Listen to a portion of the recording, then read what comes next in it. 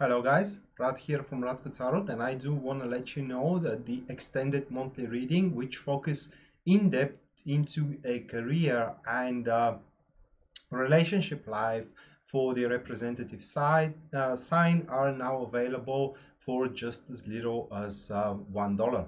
So if you want to go more in depth for your star sign and you like my readings in the way I read, you can purchase these extended videos on my website, either going there from your browser or just visiting the link that is displayed down below in the description of this video, and that way you can purchase those videos. So it's like getting two additional readings to the general reading of the month, which is totally free, the general one, and it is on my YouTube channel. And for those who are more prone to know everything, they can purchase for just $3 their sun, moon and ascendant sign, and that way they are gonna have 6 readings to kind of like piece together and to obtain the biggest picture ever for what is yet to come for them into this representative month.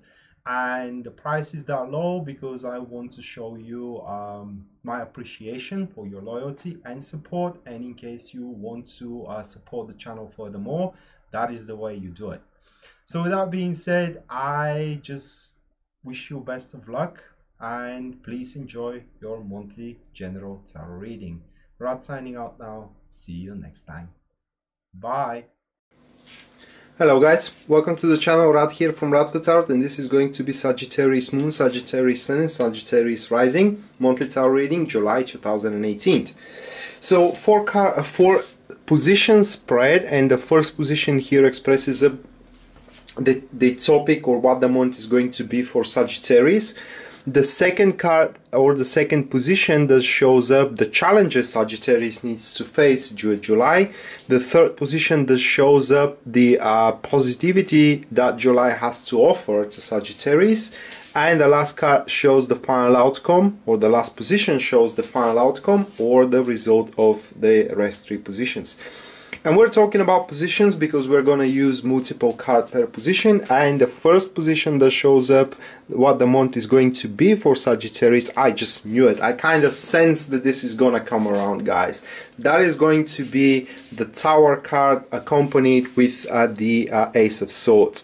So Sagittarius, that month is going to be about truths. It's going to be about confrontation that you have been most likely either scared to do right now or until now, or that you avoided it purposely, but it cannot go the same way any longer, and it is about a huge relief when it comes to storing up bad and negative and poignant emotions within yourself, by just telling straight into the face into those that are kind of polluting your world with negativity, what you think.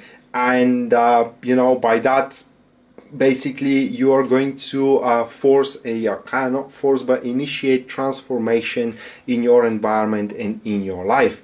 That is kind of like displayed here with the Tower and the Ace of Swords. Now you need to know that you also could be the one who kind of faced the truth, but also the Tower and the Ace of Swords does how can I say it? They give you a very strong momentum to recognize that you don't deserve to be into such a low position as many of you are finding yourself at, either career-wise or either relationship-wise. And this is exactly what forced the transformation. Those kind of long time, kind of like how can I place it? Prolonged actions that has to be taken, so you had to take certain actions into your relationship long time ago, but you kind of stole the situation, and it unfortunately cannot be stole any longer. It cannot wait any longer, guys. And this month is going to be a month of a huge revelations, insights, and as well for many of you, new directions in life, and these directions will be forced exactly by recognizing that simply you are finding yourself either miserable or into a position that you don't deserve, all right, in a negative way, and basically something has to be done about it. But as well, the truth factor is at place, and you will obtain knowledge about a much truth, either for your relationship or either for your career. It is just whatever you hear and whatever truth that is, guys. It is very important to act upon it and not to fall despondent about it, all right? Because that could be a realization of an affair that your boyfriend or a girlfriend has. It could be a letter of suspension into your career, all right? But that doesn't mean that your career should end. Just on the contrary, your career takes a new turn, a transformation, and you immediately need to start searching for a better place to exert your skills and capabilities. So that is going to be a rather, I would say, tough month, all right? But ultimately will has its healing effect upon your life. And then we do have the negativity that you will have to face here. That will be the 9 of Wands with the 7 of Wands. So 2 cards of an opposition. And in that particular case, it is about choosing the right moment to act. Especially when we have those both cards, your patience needs to be a virtue here with the 9 of Wands and the 7 of Wands. It seems that the people around you, or those who are kind of causing you troubles, they are eventually going to make a wrong step, a mistake somewhere along the way.